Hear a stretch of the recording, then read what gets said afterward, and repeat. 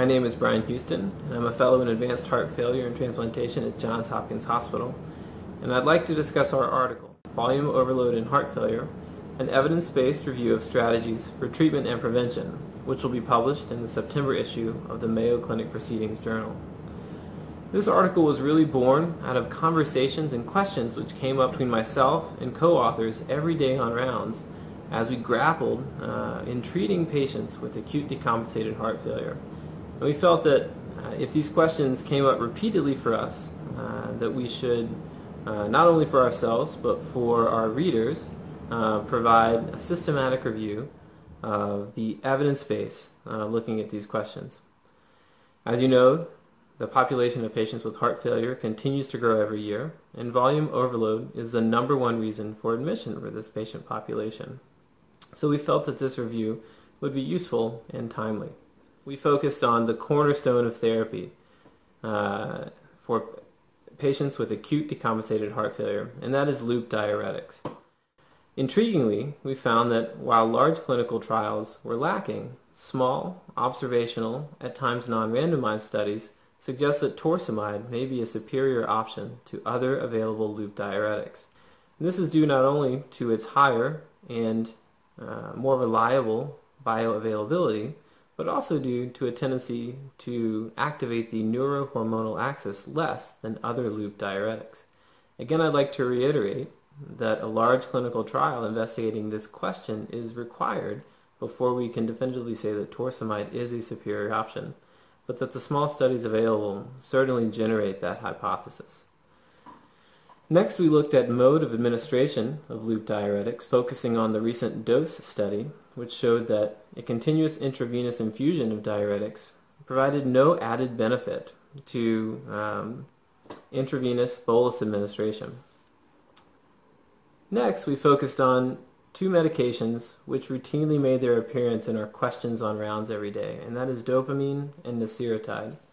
First, we found that the ASCEND-HF and the ROSE-AHF trials both cast aspersion on the routine use of diuretics in the treatment of acute decompensated heart failure. Next, we found that the ROSE-AHF and the DAD-HF studies both showed no benefit to the routine use of low-dose dopamine for heart failure patients with volume overload. Thus, it seems that diuretics and dopamine have limited, if any, role in managing volume overload in patients with acute decompensated heart failure. We next focus on recent studies of ultrafiltration, which shows that while ultrafiltration can indeed remove fluid from patients with acute decompensated heart failure, and likely has a role in patients who are diuretic refractory, clinical studies show that for the large population of patients with heart failure, there is no benefit for ultrafiltration compared to more intensive and optimal regimens of diuretics. We then spend time discussing the intriguing and controversial recent observational and clinical studies which have failed to demonstrate a benefit of sodium restriction in patients with heart failure. Clearly, this is a controversial finding which challenges years and years of conventional wisdom, and further studies are needed before a definitive conclusion can be reached.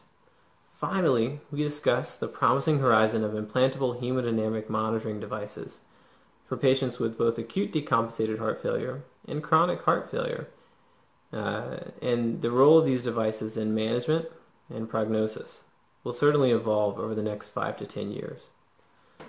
We believe that this review can hopefully serve as a distillation of the current state of knowledge regarding the therapeutic approach to volume overload in patients with heart failure. We also believe that this should serve as a call to arms to clinical investigators to answer some very fundamental questions in this very large patient population. Finding answers to these questions can have enormous therapeutic clinical impact. For example, are all loop diuretics indeed created equally?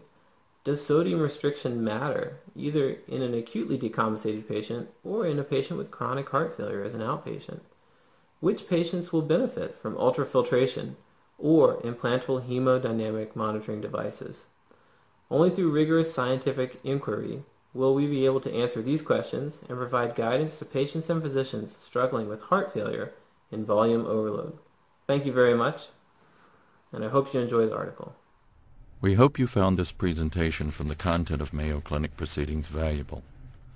Our journal's mission is to promote the best interests of patients by advancing the knowledge and professionalism of the physician community. If you are interested in more information about us, our homepage is www.mayoclinicproceedings.org. There you will find access information for our social media content, such as additional videos on our YouTube channel or journal updates on Facebook. You can also follow us on Twitter. More information about healthcare at Mayo Clinic is available at www.mayoclinic.org. This video content is copyrighted by Mayo Foundation for Medical Education and Research.